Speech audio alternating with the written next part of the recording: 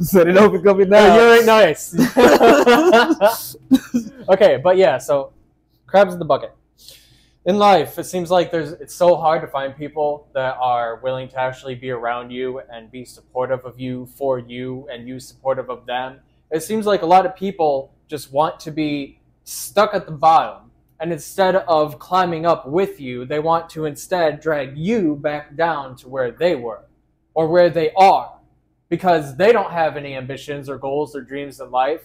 And when they see you being successful, or you doing your work, or you living out here going on your spiritual journey or your self-development journey or any kind of personal development journey that you may be on, old friends, old enemies, old family members, they could all be dragging you back down, keeping you stuck where you are with no care other than the fact that they don't want to see you go where you want to go. They want you to stay where they are so they can be happy in their misery.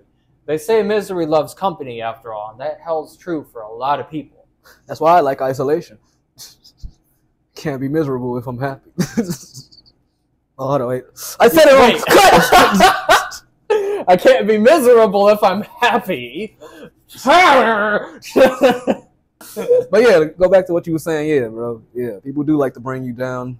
You have a success, like you living in success and they're not living in success. They want to bring you down so they don't feel bad about themselves. I've felt that before. I don't really act upon it or nothing, but yeah, I'm like, shit. I'm happy for people, but like, yeah, I tell people straight up, if it's not about me, as much as I can, like, there's nothing more I can do other than just be happy for you. It's not being happy for me, not being happy for them.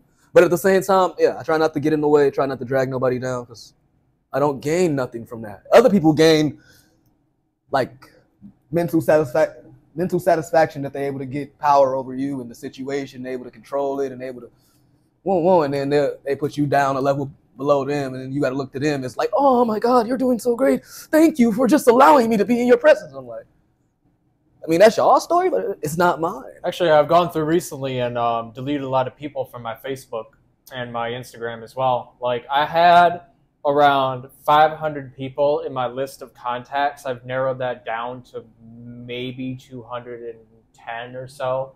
And that's still a pretty excessive amount. Slash. Yeah, exactly. It's like a 60% decrease in bullshit, because the people that I didn't mess with anymore, or old flames that I don't mess with anymore, or people that have previously done me dirty and I still kept them on my list of contacts. Just because, like, oh, maybe they'll change in the future. Spoiler alert. They didn't. Yeah, exactly. People are still stuck in the same spot that they are, and they expect you to just stay stuck with them. And then when you move past them and you're sitting there living the high life compared to them, they're like, whoa, take me with you. But I'm not going to contribute anything. If anything, I'm just going to leech from you. And then they end up fucking up your life just because you try enlightening them. And then when they don't end up like where you are, and then they start dogging on you and bringing you down just because you tried to help them. They blame you for the downfall. The whole time it was them. It's a coping mechanism that the human conditioning has brought. Exactly. Yeah. Go on. Spit. It's a slippery slope, like he said. They make light about all these serious situations and stuff, and like there's a status quo. Like, yeah, nobody from my job gonna see this shit. And if you do, gang. But yeah, just looking at it from my standpoint, like that's what I'm doing when I'm working right now. It's literally a social experiment that I'm doing. I'm trying to see how a person that's not a part of the group can fit in with a group that has like a certain way that they are. Me as the new kid on the block, me as a different ideal. Everybody from the same city, they all know each other. People work with each other beforehand, blah, blah, blah. Point is, they all got a way that they are. They all got social cues that they are with. They have these things that they test you with just to see where you at, because they want to identify who you are, what are you, so they can know how to deal with you. Me, on the other hand, I think completely different. I am aware of how they think. Sometimes I can connect with it. Sometimes I can't. But yeah, because it's a mental situation. Shit, I'm on the spectrum. Gang. I'm on the J spectrum. Fuck, I can't talk. I'm on the J spectrum. But yeah, it's a whole spectrum. So like people think differently, depending on how they raise, their interest, all that. That plays into a thing. And if you do not go with the status quo or like what everybody consider as normal, then you're weird. And then they disregard you as weird because obviously you're doing it wrong because this isn't the way that everybody else is doing it. But they don't understand. You're doing it in the best way that you can do it. They don't know what the fuck you deal with. They don't know what the fuck how you feel. So you got to do what you can to cope. Yeah, back to that. It brings up to coping with society because honestly, bro, all the people that claim to be normal, y'all crazy, bro. You're insane. Y'all do shit literally expecting a different outcome. And then when bullshit happens, when your actions have consequences, when you don't want to take accountability, you want to blame everybody else that was there, that was part of it. I fell victim to that. I used to live in blissful ignorance. I was happy as a lurch. I didn't have to deal with none of y'all fuckery because I just didn't let myself know none about it. I know now, but I still try and live in ignorance because I don't want to give it the attention that it wants. So I live in blissful ignorance and happy and shit. But when you got to deal with life and that shit runs up on your damn doorstep, that shit seems weird. It seems fucked up. And it doesn't have to happen. But because majority is that, I got to deal with it. And that shit can change you. Fuck you up. And then to a point that you gotta fucking, you gotta get your stuff before everybody else gets your stuff. Because what they tell you, what the world don't taught you, nobody's there for you. Nah, not at all. And it's also a societal curse as well. Like, especially in Western society. Curse. Genuinely, like a societal curse is that in Western society, it's just so stigmatized to be like on self-development. Everybody talks about like, I don't know what people talk about, bro. I'm not normal. I don't care what they talk about. I don't have any examples. I'm just in my own world. I'm living my own life and I do my own things. Like, I'm happy with where I am in my life. I'm happy about the fact that, I have my own house and I have my wife and we both have our own cars and we have our son on the way and everything. I'm happy where I am in life. I don't watch TV. I don't go out and party late night. I don't stay up till 4 a.m. with the boys. I don't go out and do these normal things that everybody else does. As a matter of fact, I wanted to make a video of this, but I never ended up making a video about this because I was afraid about how my classmates would look at me because just recently, I went to my 10-year high school reunion, all right? And I went all dressed up, right? I was all dressed up in like business casual and everything. I came in dress pants and a blue collar shirt and everything. Literal blue collar like shirt shit, right? All right, I had my glasses and my rings and my watch on. I was dressed up. My wife was looking beautiful. Exactly. I was wearing the drip. I was being a ninja boss. Thanks, God Money. That's a real ninja right there. But yeah, so like I was dressed up like a boss. My wife was dressed up just absolutely beautifully. I don't know if I have any pictures, but I'll be sure to post them up here if there are any pictures. But aside from the point, I went to that 10-year reunion thinking that not everybody, but I thought that like a good few small, maybe 2 or 3 people that I met there at that 10-year reunion were going to be on the same shit that I am. On continuous holistic self-development, on improving yourself, on making businesses, on getting online income, doing this online influencer shit, I thought that I could meet other people that were on this. I thought we could talk about business and finances and all this grown-up shit because we're all almost 30 now, right? We should be in this wealth building phase and this life building phase. But I'm not going to lie, I was just disappointed. I was so fucking disappointed. He called my disappointment because when I went there, I was the only one dressed up business casual, blue collar. I was the only one that was like dressed up for real. Yeah, all the other guys were wearing shit like this or worse, or just like one of them came in PJs. Some of them came in like, a pullover hoodie and shorts and stuff. It was like, oh, they said just come as is. Yeah, it was just come as is.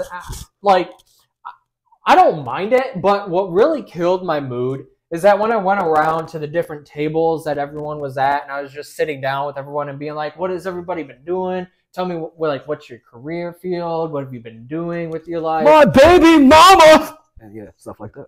Yeah, basically.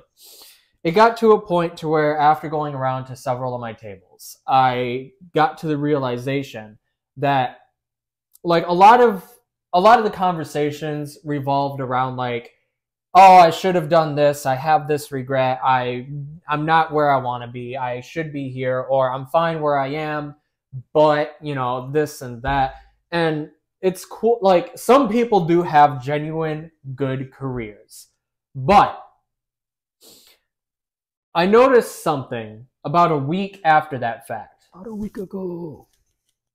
The week after the get together, I noticed and thought about the fact that the friends that I do know that were in the class that didn't end up showing up, they're all either entrepreneurs or business owners or just in a high-end job. For example, one of them owns an oddity shop. Okay, she runs a business that's an oddity shop that sells like weird occult things and macabre stuff, or what macabre, well, I don't know how to pronounce it. But she sells really unique stuff in her business, and she owns a shop, and she was running that shop on the day. Another one is a Mary Kay consultant. She wasn't there because she was busy running her Mary Kay consulting business. Another one is really impressive, actually. I didn't realize it until after I looked on his Facebook. But the third one that wasn't there is actually a national sales manager. And I didn't really know how much he was making, but actually national sales managers, they make well over $140,000 a year, dude. Ooh. He's got his hands tied. And when I started really thinking about the fact that everybody that went to that reunion had like college careers or like, you know, commercial driver licenses or tree cutting businesses, they're all fine and they're all employee jobs, but they're not jobs that would require you to have enough free time to where you can spend 4 to 6 hours just diddling away with people that aren't on the same wavelength as you. Yes, thank you for saving me there.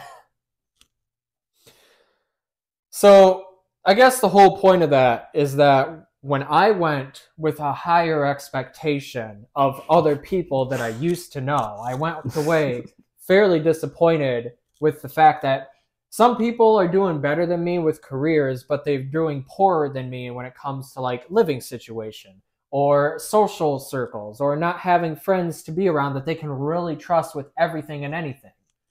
Or some of them are still single to this day, or some of them have 2 or 3 baby mama/daddies. It's really ridiculous to me that the classmates that I used to know that used to be part of like the inner circle of popular kids and shit, they're all struggling at this point. They peaked. Yeah, they peaked back in school. And since then, they haven't been at quite the same societal length that I have been, and I have come to expect the people around me to be at.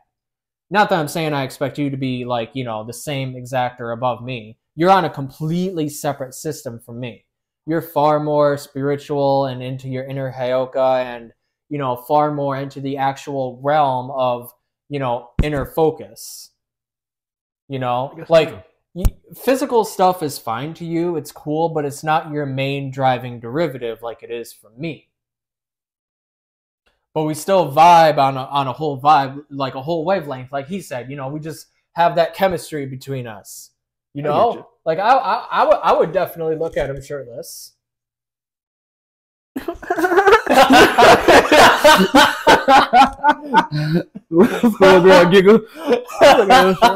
Yeah, like it's different levels to it. Different people up in different levels of it. Like, yeah, when you went there, you saw everybody that was in your same grade, same level, same age. You thought, all right, y'all have y'all shit together. Yeah. Nah, y'all fucking working to live.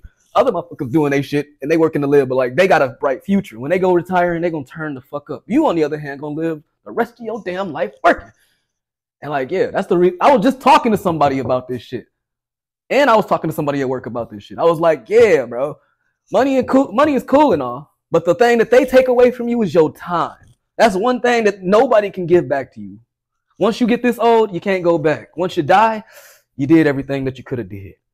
And like, yeah, you can sacrifice time, effort, but you got to find a balance. You can't straight up just be every damn day work with no goal, no parameters, nothing. Even when I work, bro, I work for a reason. I'm working so I can go on vacation for the. Exactly. For the I got my purpose on working too for both my jobs. Yeah, like you said, with you working and stuff, you got a goal, you got a reason why you're working. It's to make your life better for your wife and your child. Now, I respect that, and like, yeah, I'm not gonna knock them for it. It's not my choice. Like he said, certain people got different things. One of the things I related to is some of them motherfuckers are still single. I take offense to that, but I don't, cause like, yeah, being single ain't too bad. But like that goes into back what I was talking about with like how society make it that you have like society is a trap, bro. They give you all this good shit just so you can stay complacent and and like you got to make a choice. Either you're gonna fall into the system or you're gonna be out the system. And each of them got their pros and cons. You in the system, you get all the benefits of it, but you got to do it this certain way. You out the system, you get none of the benefits, and you got to figure out how the fuck you gonna make that work. That kind of contrast between us, because I am firmly in the system's grasp. And I am firmly. And I am diligently out of it. Exactly. It's that polarity that keeps the chemistry between us strong. Yeah. But we're mature enough to look beyond that. We can see beyond just... I can see beyond just the fact that he's not a hobo. Yeah. And he can see beyond the fact that I'm not just a corporate cuck. Yeah. The way we see it, like, yeah, being a hobo, I look at it as I'm a gypsy. Him being a corporate cuck, he look at it as he being a businessman walking up the ladder, climbing up the ladder. I'll walk up the ladder. But yeah. He said I'll walk up the ladder. And like, yeah, I plan to do that shit when I really feel like I have to. Right now, I don't. The thing is, like, yeah, I realized something. That's another thing I realized this week. Motherfuckers was telling me how young I look. And then I look at other people and I realized. Well, I looked at the thing up on I looked it up on Google and went up on a couple things and I looked like, what's the things that make you look young? It was all about the stress, sleep, healthy food, all this stuff that's basic that you already know. You just don't think about it. And I was like, wow, I guess I'm doing a pretty good job because like, honestly, yeah.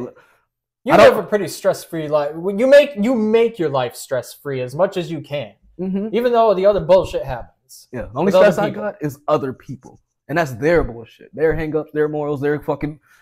And I realized, no, I don't have to play to that. I don't have to worry about that. I went up on a spiritual journey and tested that shit out in different situations, different people, different households and shit. And I realized what was the breaking point for me? What was the breaking point for them?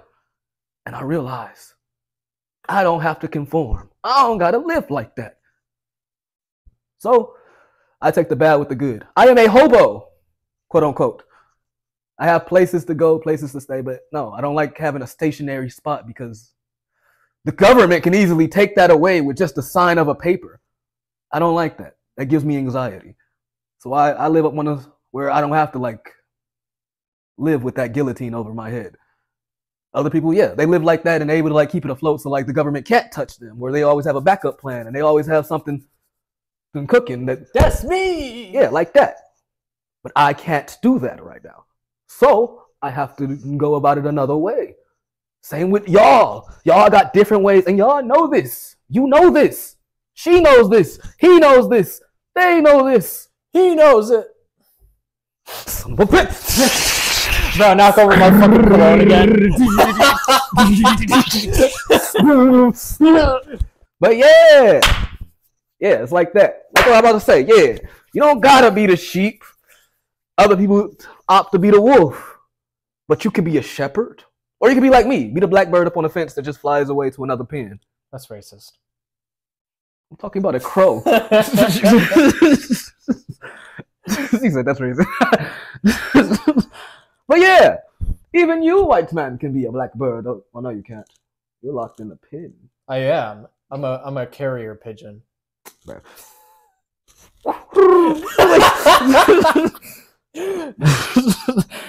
Yeah, I gotta be a pet. I'm a carrier pigeon of society.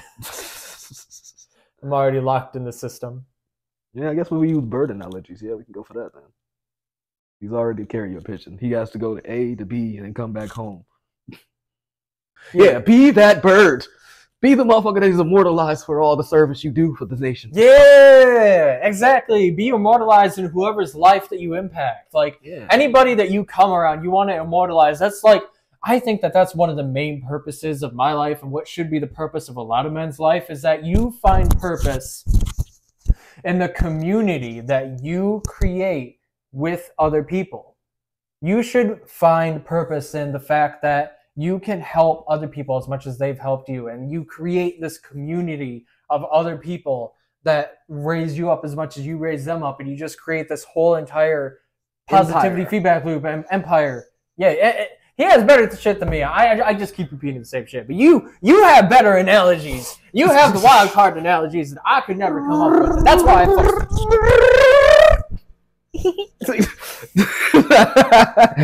Thank you. Yeah. Yeah, I think it's important that men build an empire with other men. And you trade, not war. Which comes back to the whole crabs in the bucket thing. Yeah, it loops back around to that shit. Because, I was at that point where I knew exactly what type of man I wanted to be. I wanted to be a man that would help everybody around me, make everybody, like, that's my goal. Well, that's what that's the reason why I'm working right now, to get back to how I used to be. And my goal at work was to make everybody else's job a little bit easier. I remember when you told me that you were going to be a genie, a real life genie. Yeah, I was going to be a genie. I wasn't going to be there forever, but at the same time, I was going to impact your life enough to make it be great. Like, to leave a good impression, no bad shit, no bullshit. And then I was going to go away as a bottle and go to another family and stuff like that. Influence the generations like that. They wasn't going to be my kids, but they was going to be my kids. Like, they'll learn and I help and stuff like that. But then everybody start making their wish. Like, that's the genie analogy. That's another thing. Like, when I did that shit, everybody made their wishes and stuff. And I fulfilled them. But then when they realized that their wishes was not good enough or not enough for them, they'll realize what they've done and be like, oh, I've pushed you away, or I created this barrier or this stuff. And I'm like, there's nothing I can do. I chosen to respect you and respect your wishes. You got 3 wishes, and like, I'm gonna give you those. After that, the relationship is what it is. And like, after a while, I was like, damn, this is really taken from me. How the fuck am I gonna enjoy being a genie? So I said, fuck that shit, and broke my chains. And now I am not a genie. I am just a magician. For now. But it was like that. The genie analogy. Like everybody, like, that's how society works. Like, that's how society works. You do this, and like, you care about how it looks upon to all these other people, because that's your reality. Your reality affects another person's reality, and their reality to your reality. That creates reality. Otherwise, it'd be fake, such as a dream or some shit. Like, you can have a dream. Like, I can have a dream about you, and we went up on a whole damn Paris. That's what it's like. We go on a whole damn adventure and shit. And I come back to the real world and be like, oh my God, Joe, we did so much. You saved my life. I wasn't even there. But you wasn't my dream. That didn't happen. You still want to be my best friend? No. And it's like that. Like, But I realized, I don't got to fucking play into none of that shit, because, my reality is my reality. I can fucking be delusional as much as I want, as long as I act accordingly. But this is important for a lot of you that have this whole my reality, my life, my truth. Yeah. My reality and my truth. True. The only thing is that you don't go around pushing your reality and your truth onto other people without consent. Because that's bullshit, and that's just unfair. Stupid. That's just straight up stupid. If you try pushing my life, my reality, my truth onto other people, they don't give a damn. Mm-hmm. It's your shit. Other people don't care about your shit. Exactly. Actually, that goes into exactly how I feel with what I was talking about. How everybody else, like, responses to you and stuff. Yeah. Don't push your reality to my shit. I'm gonna enjoy my reality. I ain't gonna push it on you. Everybody's the main character in their own anime, after all. That's a fact, bro. Nothing in your life happens without you being around. I mean, stuff that affects you probably does. But you, everything that you deal with. Like, yeah, like it's as far as you can see. These walls isolate us from the outside world. And in my world, I am the main character, and he's the side protagonist. But in his world, he's the main character, and I'm the antagonist. I was going to say that as a joke, yeah. Well, like, I guess I don't go back to that. But, like, go back to, like, what I was about to tell you. Yeah, some that we've been doing at my job, like, yeah. We were just talking, and we were just remembering about stuff. And I remembered about South Park and, like, those guys that, like, had the little nipple buckers and, like, they're, like, pretend like they care about the situation. Like, oh, none of your electronics are working. Oh, that's too bad. So sad. Maybe you can get my manager. Oh, that's job, bro. In real life, bro, we did that shit at work for like 2 days, just fucking with it, having fun, just fucking around with it. And yeah, after a while, I realized, bro, this is what they've been testing me to do, to try and see me, to see me say something, to see what's my opposite view up on it. And I was like, oh wow. And we were just playing with it, and like, that's what the world really do. They pretend to care. But you get the analogy. We were doing that all throughout work. And like we were just fucking around with it, just with the situations, with the orders. Basically anything we could fucking touch with. The moment you said something, you just signed yourself up to, oh, for our pity, bro. We called it the pity party. We had too much fun with it, bro. It got to a point that like one of our friends said, please stop it. Oh, you don't want us to do it anymore? That's too bad. Oh, Jesus Christ. You need more sauce so you can put the sides on it? Oh, you got a perch with fries? Oh, we don't have any more ketchup. We're going to have to go in the bag. Yeah, they were making fun of the cooks was making fun of it too. They was like, oh, you want sour cream for your salad? We're all out of sour cream. Oh. But yeah, it's just like that. Like, yeah, with the life analogies and all that stuff. Yeah, the crabs in the bucket. Yeah, that's exactly what it is. It's the crabs in the bucket. They button their nipple shirts and they're twirling them bitches trying to pull you back down, pretending like they care. Like, yeah. So it's hard to find people that really do care. I'm still trying to find my side that cares. Every now and again, I flicker in and out to the point that I care, I overcare. I care about you.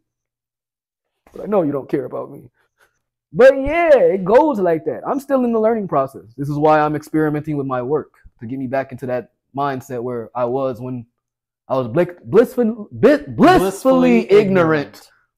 We didn't even dive deep into the actual darkness of it either. We just like lightly touched the surface. Like fucking just the tip. We're on the surface of it. That's because we just talked about it. The tip. Just the tip.